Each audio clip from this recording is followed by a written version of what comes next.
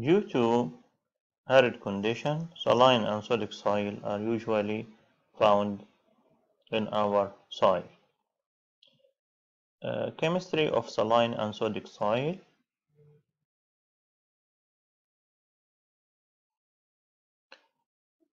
Actually, we have three types of salt affected soil. These types are saline soil, salt problem in general, sodic soil, sodium problem, saline sodic soil, problem with sodium and other salt, high salt and high sodium concentration.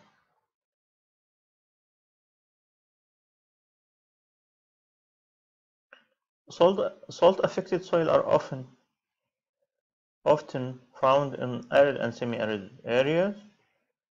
In wet area,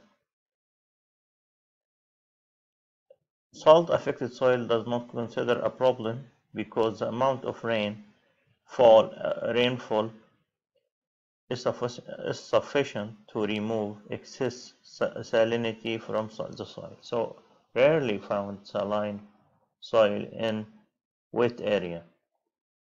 Some salt affected soil may be found along the shores of the seas where the sea water reaches this soil. Causes of soil salinity.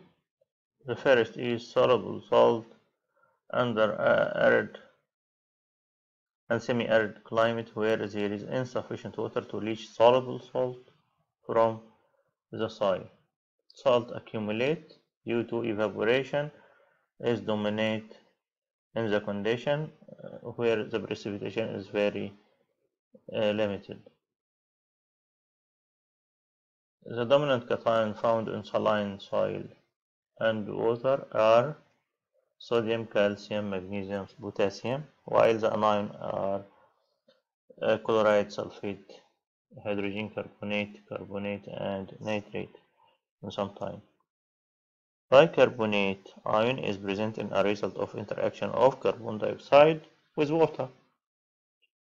The source of carbon dioxide gas is either air or as a result of respiration of plant root and microbes react with water to produce hydrogen carbonate. The carbon hydrogen usually raise the pH to 8.5 or higher.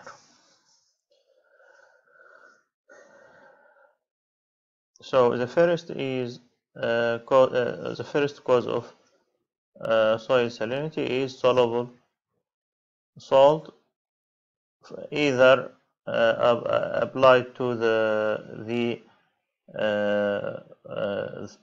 present in soil in arid and semi-arid condition. The second reason is evaporation.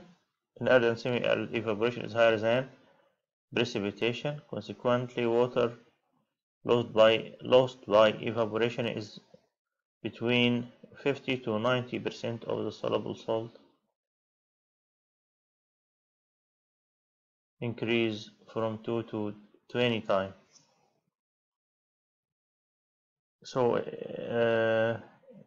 in arid and semi-arid environment, evaporation is very high, whereas the precipitation is very low. This led to increasing concentration of salt in the soil.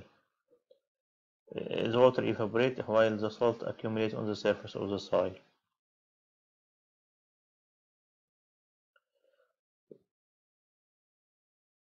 The third factor is drainage. The poor drainage can cause salinization of soil due to the increase of groundwater level. Saline groundwater, usually groundwater have a high salt content.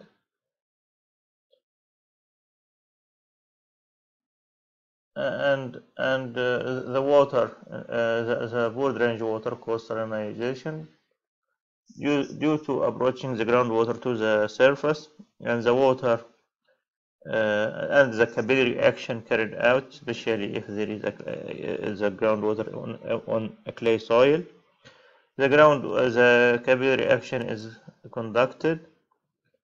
The water reaches the surface. The water evaporates while the salt accumulates on the surface or on the top of the soil profile. The fourth important cause of soil salinity is the application of saline irrigation water, or the using of saline water for irrigation. The high concentration of soluble salt in water, such as sodium, boron, and other elements, has adverse effect on soil properties and plant growth. Of course, if you apply bad water, then you will deteriorate your soil, and consequently, if you add saline water in irrigation, consequently the salt will be accumulated in the soil, and the soil will be deteriorated. However, especially in arid condition, where the evaporation is very high and the salt accumulates on the surface. However, if you are using fresh water, the accumulation of salt will be low, while leaching process will be dominate.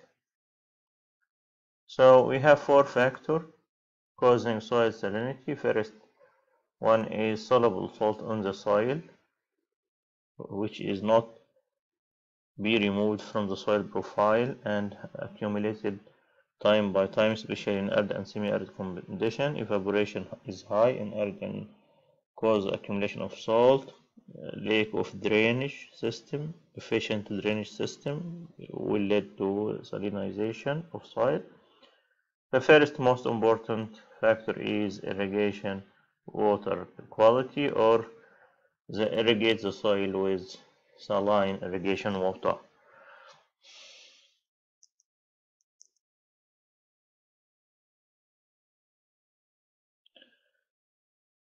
How we express salinity expression? We have an expression called total dissolved solids, or TDS. It represents the sum of soluble cations or anions in the soil in milligram per liter, or milli equivalent per liter. It's a unit of expression of the salt. Milligram per liter. Liter of water extracted from the soil. To determine the salt on the soil, you have to first dissolve the salt in distilled water and extract this water, and if you evaporate this water, you will gain the soluble salt. You will obtain the soluble salt. So on the soil. So how we measure in all method for determining total dissolved solid, that you put fresh water, distilled water to the soil, and mix, and then extract the water. The water will dissolve all soluble salt. If you evaporate the water, the salt will be a precipitate. If you weigh this soil, you will obtain the concentration of the salt on the soil by milligram per liter, or milli equivalent per liter. The total dissolved solid, the dominant salt, the dominant ions on soil and water is calcium, magnesium, sodium, potassium. TDS equal these cations or those anions, carbonate, hydrogen carbonate, chloride, sulfate. So TDS equal the summation of cation, this cation, or summation of anion in milli equivalent per liter, or milligram per liter. Actually, the fast method for measuring, and all of scientists are using now this method, or agriculture engineer now use this method for determining the soil salinity. This method by using electrical conductivity method. The EC is used as a guide to soil salinity, and you can convert the soil salinity to TDS by multiplying the soil salinity on a constant factor, because there is a direct relation between electrical conductivity of the soil solution and its TDS. The higher the electrical conductivity, the higher TDS. TDS assumes it has the unit is the soil salinity has the unit of DC Siemens per meter or millimoles per centimeter. Then here is the unit of electrical conductivity as a unit of DC Siemens per meter or millimoles per centimeter. The same.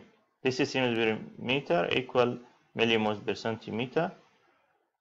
The EC has a unit of DC Siemens per meter or millimoles per centimeter, and both units are same. This is old unit, and however this is a recent latest made unit. So if you have the EC by using EC meter, it's an apparatus, have two electrodes, and both these electrodes on the source of electric, and you can measure the electrical conductivity easily and convert the electrical conductivity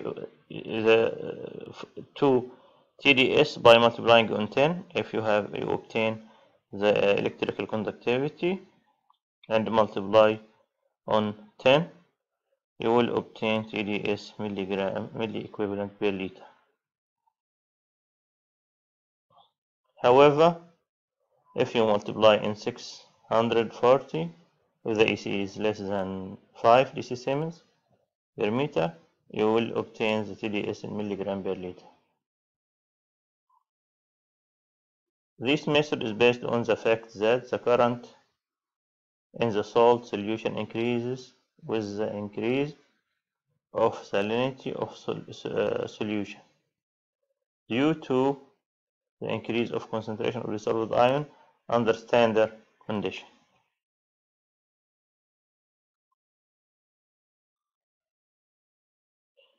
The electrical conductivity of irrigation water range between 0.15, this is fresh water or rainy water, and 50 DC Siemens per meter. 50 is sea water. The electrical conductivity of the soil solution and range water will be higher than the irrigation water due to evaporation and accumulation of the salt. Irrigation water is a good and suitable for use in irrigation without causing any problem if the value of the EC is less than 0.7 DC Siemens per meter. If the EC more than 3 DC Siemens per meter for irrigation water can be affect the growth and the productivity may the crop productivity may be affected.